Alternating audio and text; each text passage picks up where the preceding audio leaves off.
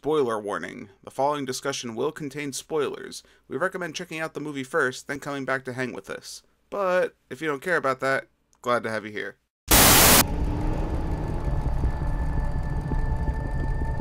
I don't even think you really know what a bad day is. But you're gonna find out. You hear me, miss? You're gonna fucking learn.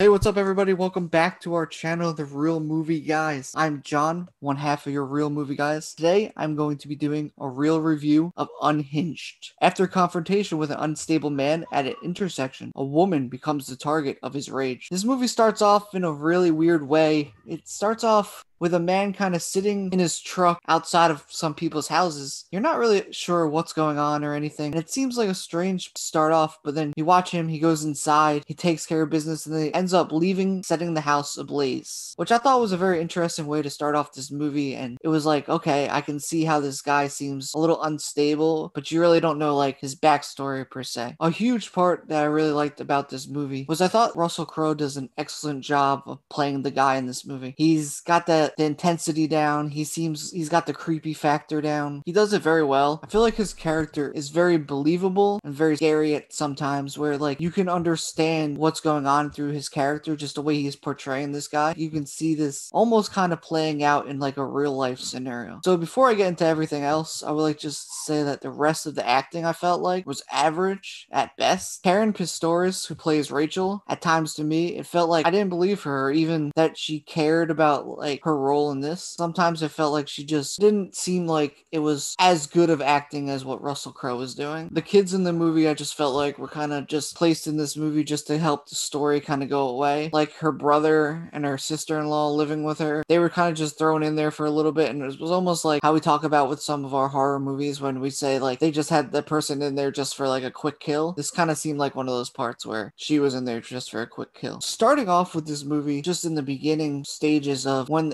Russell Crowe first meets Rachel, you can almost see this confrontation almost coming and you can almost picture yourself either in both persons' shoes, where Rachel's in a rush to go somewhere. She's got to try to make it to drop her kid off on time. She's running behind because she slept in, and she's stuck behind this truck who's at a red light, and then it turns green. She's just waiting, and then all of a sudden it starts to go almost to red. It goes to yellow, and this is when she slams on her horn, drives past him, and kind of flips him the finger. So this is where the whole altercation starts.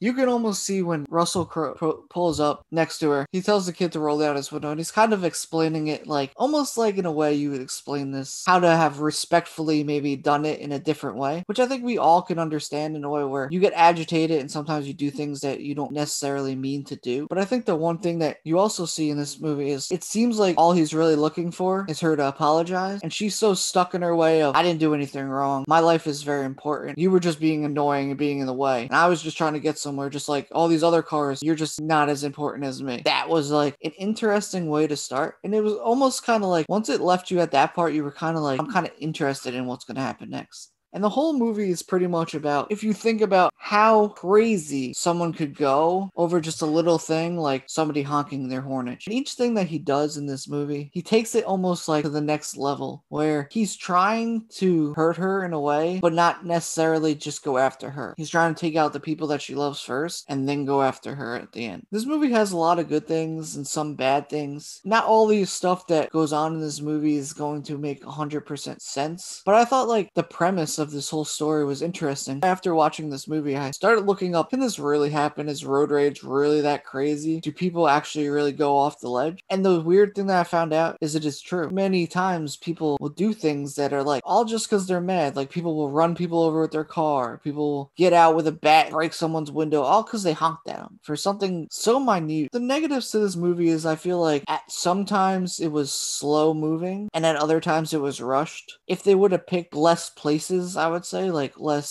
scenery maybe and stuff, it would have worked out better. Which all in turn, like, you think about this, how could someone really get away with all this? I mean, it is a movie and it's way overdone. The one thing that I thought about this movie though, the ending was just okay and average, and it was almost kind of like one of those Disney movie endings to a way where her brother who was lit on fire was saved, her son was okay, everybody seemed to like live almost except for the lawyer and her brother's fiance. But other than that, it was like all like not a great ending. My overall experience with this movie, I feel like it's a decent movie. I thought it was fun, it was entertaining, it kind of kept you on the edge of your seat at times, and it kind of made you wonder like what was going to happen next with these characters.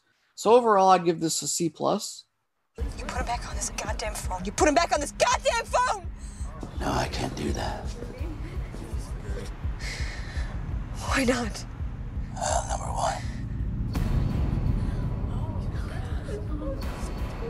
he's already dead. It's a decent movie, which also kept wondering what's going to happen, focused, and each next scene was kind of entertaining. So, that's all I got for you. If you guys like what you've seen here today, consider giving this video a like and leaving your thoughts in the comments below.